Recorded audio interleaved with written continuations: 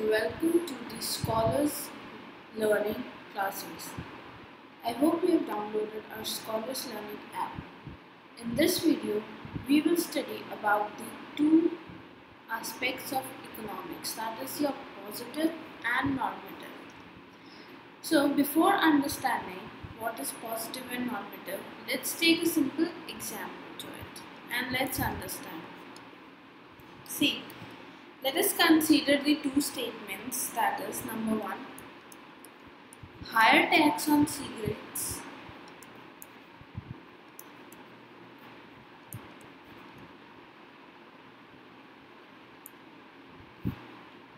causes people to smoke less.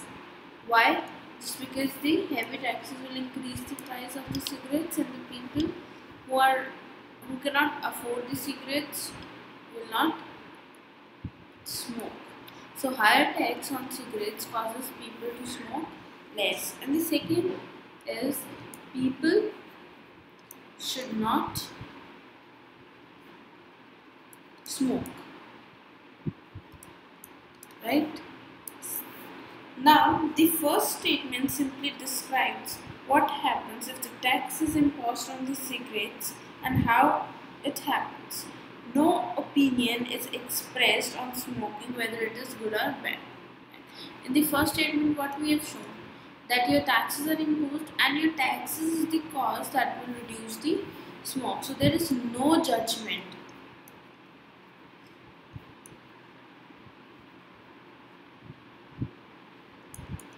Right? People should not smoke. So see, this is your own perception. This is your own perception that the smoking is good or bad for health. Some people like smoking. For them it is good. But what is the truth? Smoking is injurious to health. So this is your value judgments. You make the judgment on the truths. So the second statement implies that smoking is bad. Therefore, people should not smoke. This is based on the value judgments that smoking is bad for health. So, in the first, we have not taken any value judgments. We are just verifying the subject, that is, your cigarette smoking has reduced just because of the higher taxes. So, this is your positive economics, and this is your normative economics. Let's understand this with this other example. Number one statement we are taking, the economist would suggest ways and means to solve the problem of poverty and unemployment in the country. Right?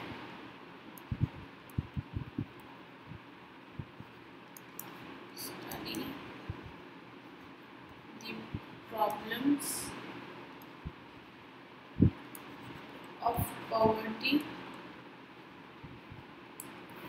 and unemployment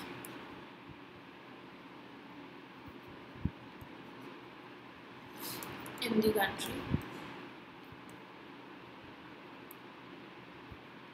See, when they are studying a problem and its related issues which are subject to verification, like the extent of poverty and unemployment we are referring to, is positive economics. What is the problem in the economics and what are the problems that are faced? The economists are studying that particular problem, that is of poverty and unemployment, and the related issues with the poverty and unemployment are the subject. So they are studying that particular subject. So this is your positive economics, because they have some facts and figures with them. They are doing some experiments, they are studying the matter. So that is your positive economics. The second thing we say is, on the other hand, when we are offering suggestions to solve the problem. See, when they study the particular problem and the related issues regarding the poverty and unemployment, then it is called as a positive economics. And when you are giving the solution to that particular problem, offering suggestions to the particular problem,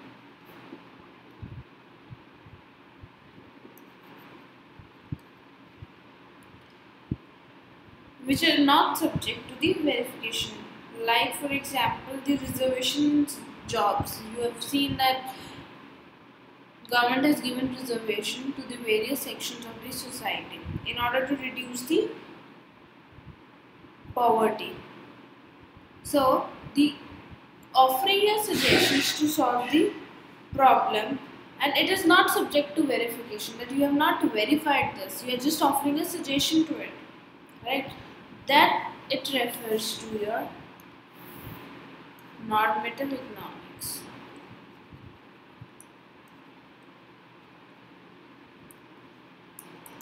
With these two examples, I've told you what is positive and normative economics. Now let's study the statement of positive and normative economics. See, the positive statement describes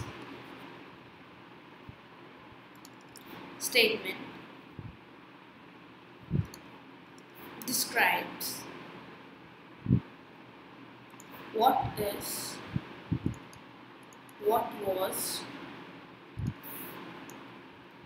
and what would be under the given set of circumstances with no value judgments.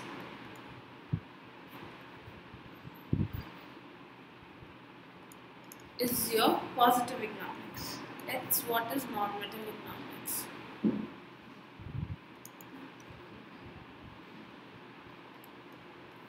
Normative economics is, it describes what ought to be.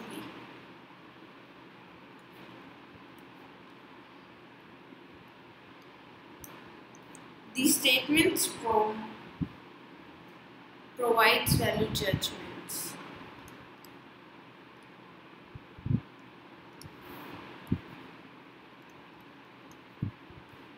Value judgments. So this is the positive and economics. This is the normative economics. The difference between positive and normative. Number one is deals with what is, what was,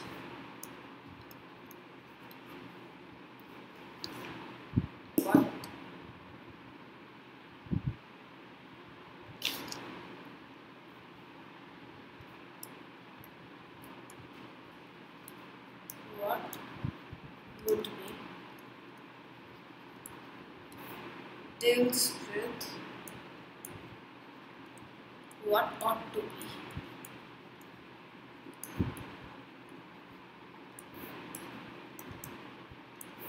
Second is no value judgments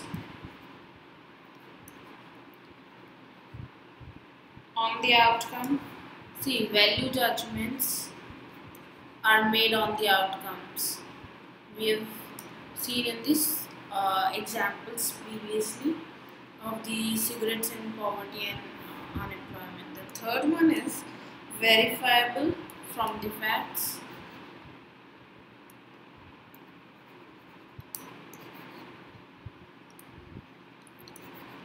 See, this is verifiable from the fact that if your tax increases, the price of cigarettes will increase and ultimately reduce the smoking.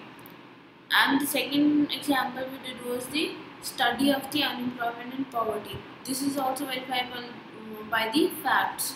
that you will study a particular area with the population and the unemployment and poverty in the particular population. So these are verifiable from the facts, but the solutions that you provide are not verifiable from the facts. Can you verify the solution from the fact? No, this is just the solution you have given. The effects of the solution will be seen afterwards, right? So this is the difference between a positive and normative economic, and you can also give the example in the fourth point of difference, right? I hope you have completely understood the difference between positive and normative economics. Please download our Scholars Learning app and enjoy the learning experience with us.